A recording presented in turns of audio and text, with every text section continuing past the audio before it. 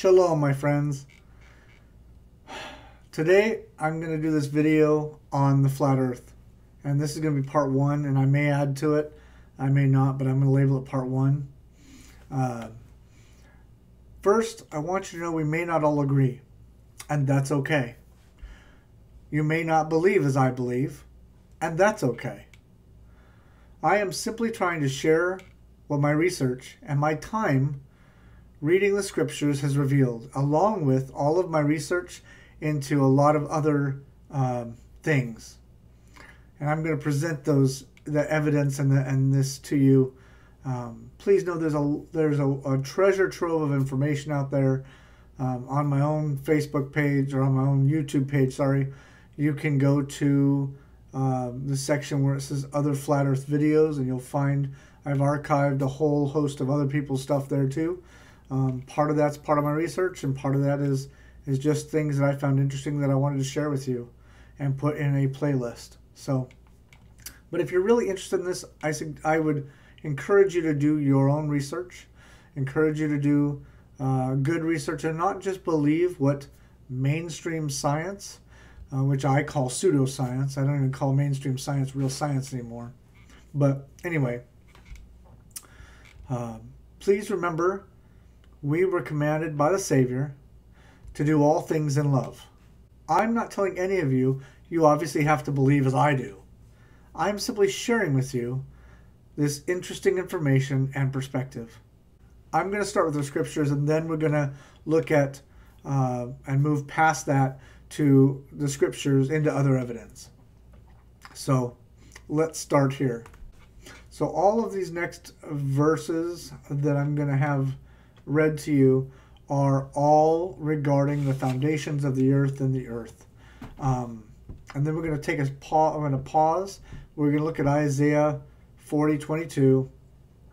So let's start at Psalms 104:5. He set the earth on its foundations, that it should never be moved. Well, my understanding is that if you're spinning on a globe, you're moving. The foundations, he says here, don't move. So we have a paradox. Okay. Job 38:4. Now this is the Father speaking to Job, and he says, "Where were you when I laid the foundations of the earth? Tell me if you have understanding." Okay. Now here's Isaiah 40:22. And this is one that science likes to use, and they misuse one of the Hebrew words here, circle.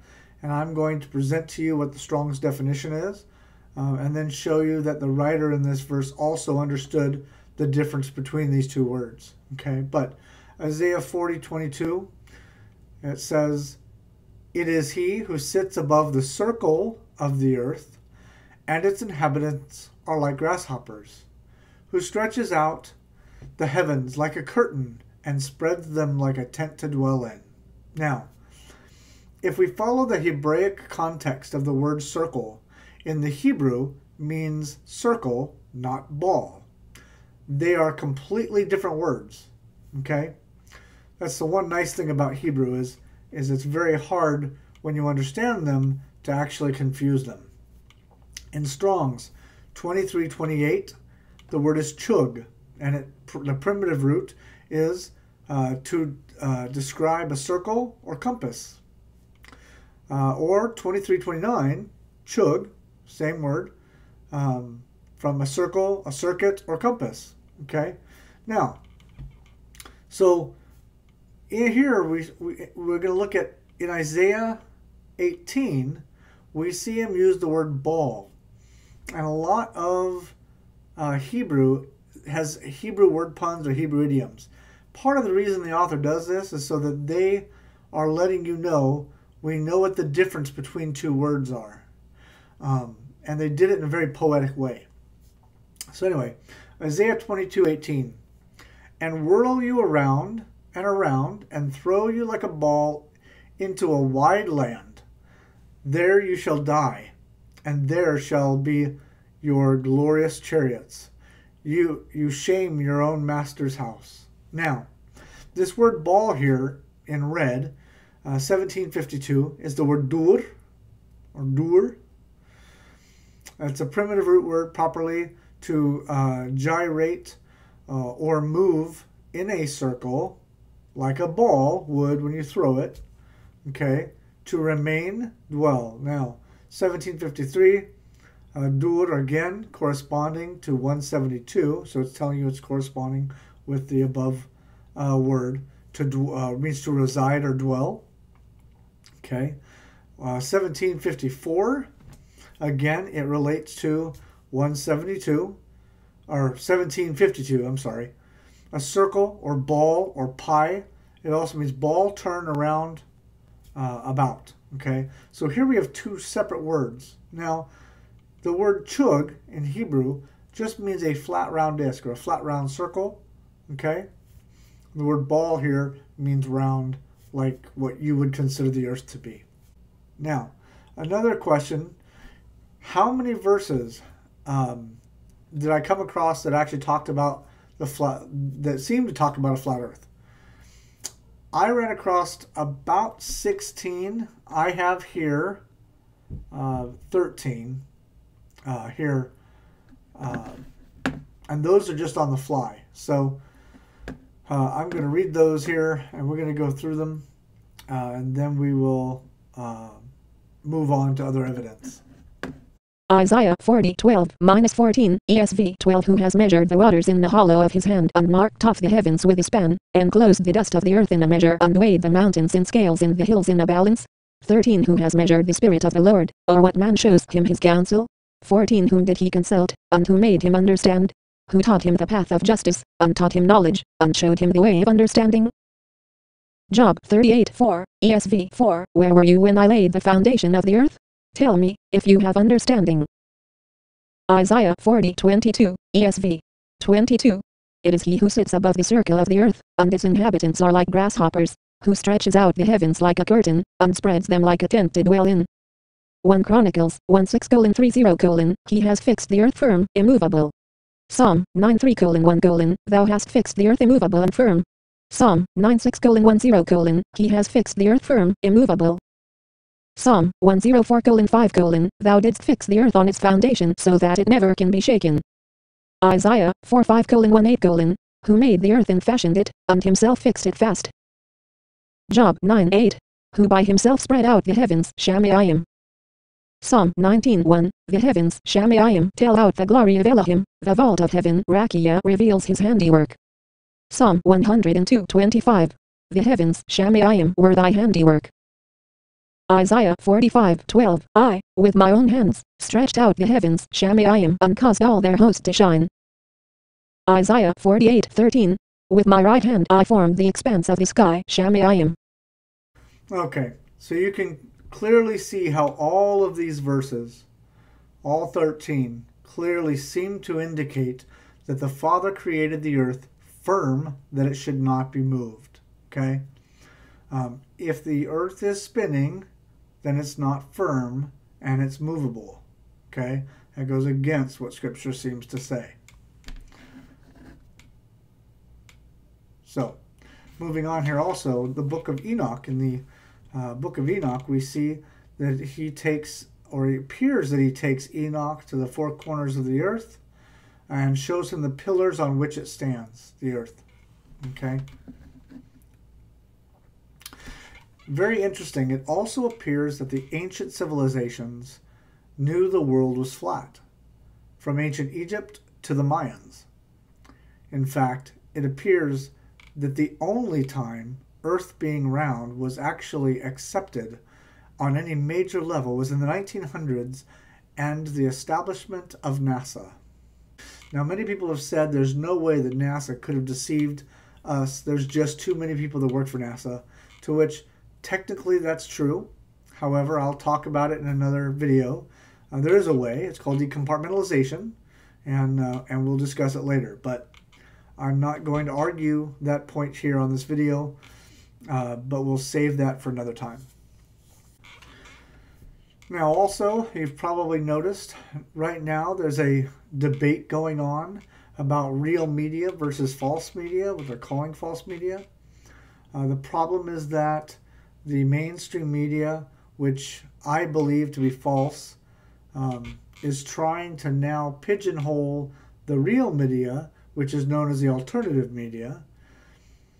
The problem is that the real mainstream media doesn't actually do journalism anymore, and they don't press against anything.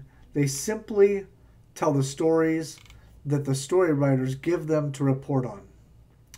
There is nobody holding them accountable to press for the truth. And so I think that's a major issue in our mainstream media. And it's been a problem actually for a long time. Journalists used to do journalism, now not so much. As evidence for that, I'd like to draw your attention to Claudia Pavanis, who said, "The definition of the word press is to apply pressure to something, and hence the role and sole job of journalists is to consistently press for the truth from our world leaders and governmental institutions. The moment the press stops putting pressure on politicians and instead promotes the narrative as told to us by our government, they become not the source we may rely on for objective facts, but the propaganda machine twisting how we perceive world events. If we do not press the press to do their job, someone else's fiction becomes our reality." Claudia Pavonis.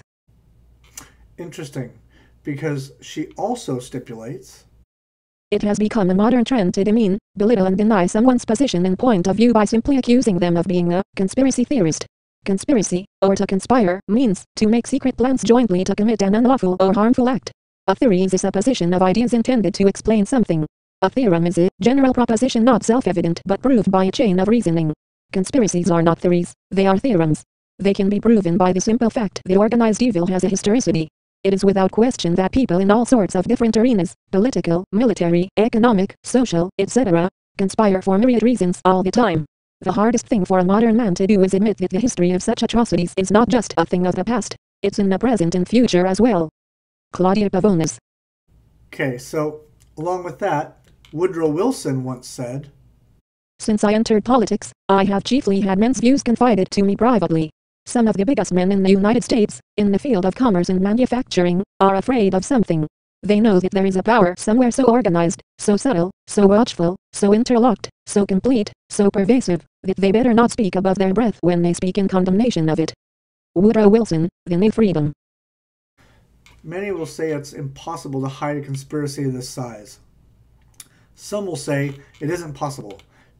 People have even said it isn't possible because it would mean that other nations would have all had to collude together in order for this lie to be successful, to which I would also agree. But I would not agree that it's impossible, only that the collusion did in fact take place." When President Truman was in office, there was an interesting situation that took place. And this actually leads to the ability to actually do this type of a conspiracy or lie on this scale to this amount of people. President Truman said, "Secrecy was paramount. Neither the Germans nor the Japanese could learn of the project. Roosevelt and Churchill also agreed that the Stalin would be kept in the dark. Consequently, there was no public awareness or debate. Keeping 120,000 people quiet would be impossible. Therefore only a small privileged cadre of inner scientists and officials knew about the atomic bomb's development. In fact, Vice President Truman had never heard of the Manhattan Project until he became President Truman." I would propose to you that appealing to the established authority is always dangerous.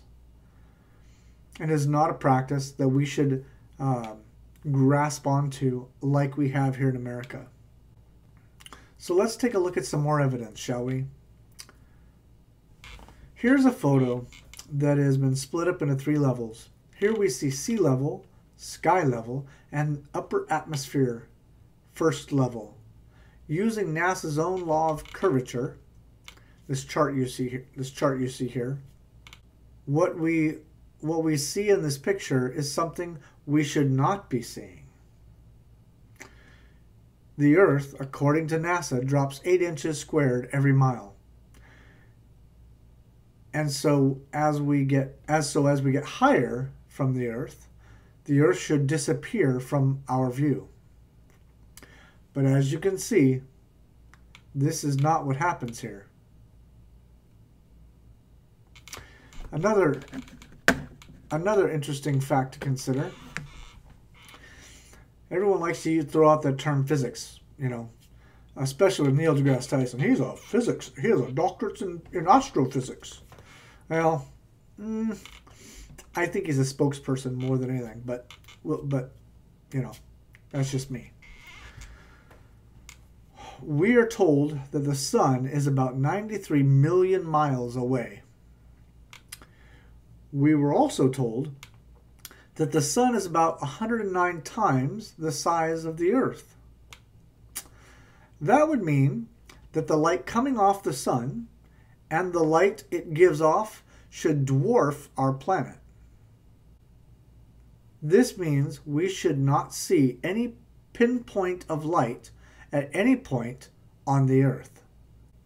If in fact that is the case, and light travels straight in space due to it being a vacuum according to NASA, then can someone please explain to me how we have such a small hotspot on the earth? Being both a cinematographer and a photographer, I understand that a hotspot is created when a light source is directly above or directly on the object being lit up. Again, this seems to defy the laws of true physics. Any takers? Because this picture clearly shows a hotspot on the planet Earth, implying that possibly the sun is just above those clouds, because otherwise there shouldn't be a hot spot. So again, I ask, any takers? None? Okay, moving on.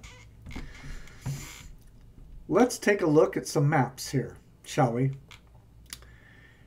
Here is a map from 1943 from CBS at the American School of the Air.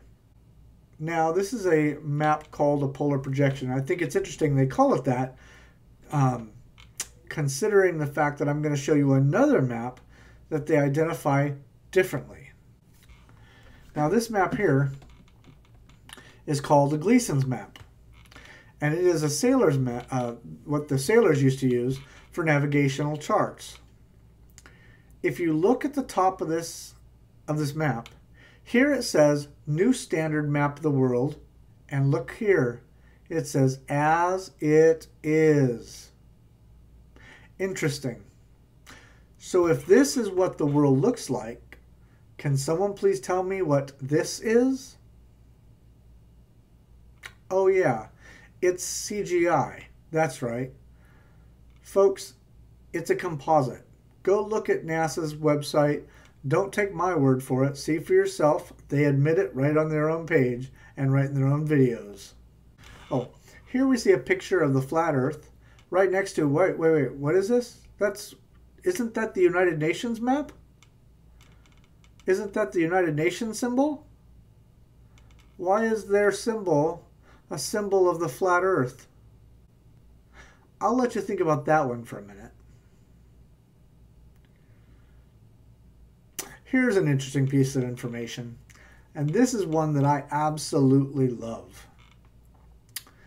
This is an official NASA document, and if you look at page 30, it says, this report derives and defines a set of linearized system matrix for a rigid aircraft of constant mass flying in a stationary atmosphere over a flat, non-rotating Earth. Do you imagine perhaps NASA knows something we don't? Just a thought. I would encourage you to go watch the video in the Great Deception collection here on my YouTube channel called Geocentricity, Animated Explanation of Ares Failure. Okay, so here's another one for the astrophysics department.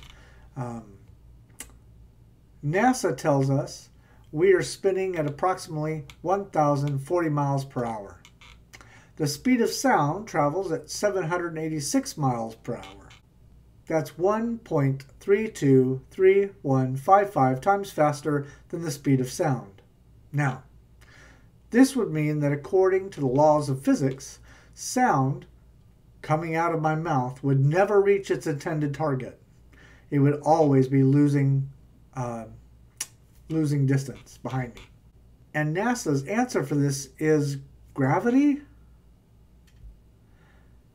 Gravity is still a theory, and a theory I believe that's never been proven. I know. Neil Degrasse Tyson likes to drop his microphone and throw a temper tantrum every time somebody says that. Unfortunately, it's true. And by the way, this is called gravity. I gotta tell you guys, that whole dropping the mic thing, man, he's almost got me convinced. And wow, he can really quote someone else. I'm so impressed. And this is the guy many people worship. Ridiculous to me. Anyway. Alright. Well, nobody seems to be able to answer that one either for me. So let's move on. Here's an interesting dilemma. Take a look at this picture of the North Star. Now, this is one of my favorites of all time. Proof that the Earth is not in fact spinning, but in fact the stars are spinning overhead. Okay? It has been encircled by all the other stars for at least 6,000 years. Not intended to probably move anytime soon. However, if in fact we are spinning at 1,040 miles per hour, and Earth is rotating around the Sun at 64,000 miles an hour, and the solar system is spinning at over 600,000 miles an hour, not to mention our whole galaxy is approximately traveling at over 1 million miles an hour. So my question is, can someone please tell me how this picture is even possible? How this video is even possible? As that would mean that the North Star would have to be in direct rhythmic pattern of our Earth, and in traveling at the same speed and direction at all times. Folks, at what point do you actually stand back and go, wait a minute, this can't be, this has got to be bullcrap? Yet we just keep following the masses because NASA said so. I believe the Father said something different a long time ago. And we just seem to like to do our own thing. Anyway, ladies and gentlemen, we have been taught to ignore our own senses, while those at the top are laughing at us.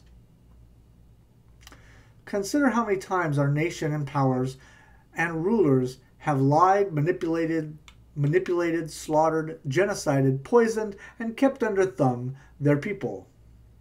Just a few years ago, Bill Clinton himself admitted and apologized for America poisoning and running secret tests on its own people. Don't believe me? Watch the video. This report I received today is a monumental document in more ways than one.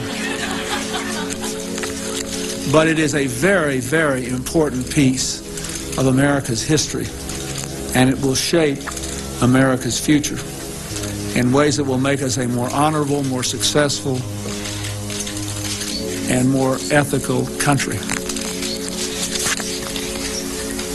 What this committee learned, I would like to review today with a little more detail than Dr. Faden said, because I think it must be engraved on our national memory. Thousands of government-sponsored experiments did take place at hospitals, universities, and military bases around our nation.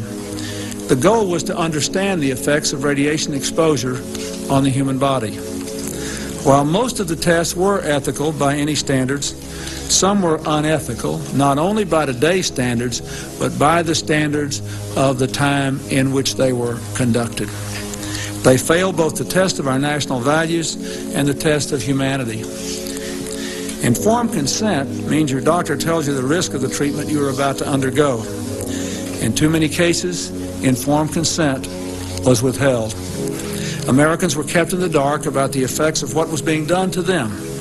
The deception extended beyond the test subjects themselves to encompass their families and the American people as a whole. For these experiments were kept secret, and they were shrouded not for a compelling reason of national security, but for the simple fear of embarrassment, and that was wrong.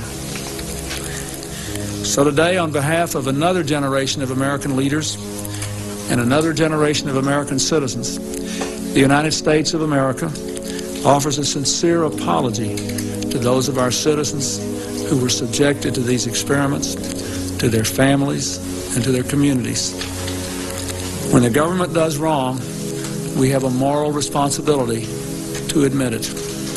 The duty we owe to one another to tell the truth and to protect our fellow citizens from excesses like these is one we can never walk away from. Our government failed in that duty, and it offers an apology to the survivors and their families, and to all the American people who must be able to rely upon the United States to keep its word, to tell the truth, and to do the right thing. Make no mistake, as the committee report says, there are circumstances where compensation is appropriate as a matter of ethics and principle. I am committed to seeing to it that the United States of America lives up to its responsibility. Our greatness is measured not only in how we so frequently do right, but also how we act when we know we've done the wrong thing, how we confront our mistakes, make our apologies, and take action. That's why this morning I signed an executive order instructing every arm and agency of our government that conducts, supports, or regulates research involving human beings to review immediately their procedures in light of the recommendations of this report and the best knowledge and standards available today, and to report back to me by Christmas. Then there's also Operation MK Ultra, along with a host of other operations that you can do research on and find that folks, we have been the guinea pigs of our government for a very, very long time. Okay? My goal here was not to persuade you one way or the other, but to present you with some evidence and hopefully send you off to do your own investigation. For me, it has been a journey to seek the truth, regardless of where that journey would lead me. But as for me, now I have to admit to you, I do not believe the earth is round. But I believe, as the scriptures say, it is firm, that it should not be moved. If you'd like to do further investigation, I have a host of other videos in the section on my YouTube channel labeled Flat Earth, Other Flat Earth Videos. Please feel free to look into those. Take your time to go sort through them. There's a lot of excellent information by Rob Skiba and others who do tests and all kinds of interesting things regarding this. Rob Skiba even tests the NASA photos, which I've done the test myself and found him to be correct, and that all of the photos we have are CGI. In fact, if you look up at the night sky with a telescope, you don't see the same picture they show us in their little CGI pictures. It's a flickering light in the sky, and that's all it is. In fact, interestingly enough, in Scripture, stars are called heavenly hosts and are numbered by name or given names. Each name, the Father names them all. Planets are in fact wandering stars, and those are the few that you see moving actually in opposite directions from the rest of the stars themselves. The scripture calls the sun and moon its own light source. So the sun is a light source and the moon is a light source, and we'll talk about that in another video. But that having been said, I want to thank you for watching, and please feel free to like the video and share it with your friends. And until next time, my friends, shalom.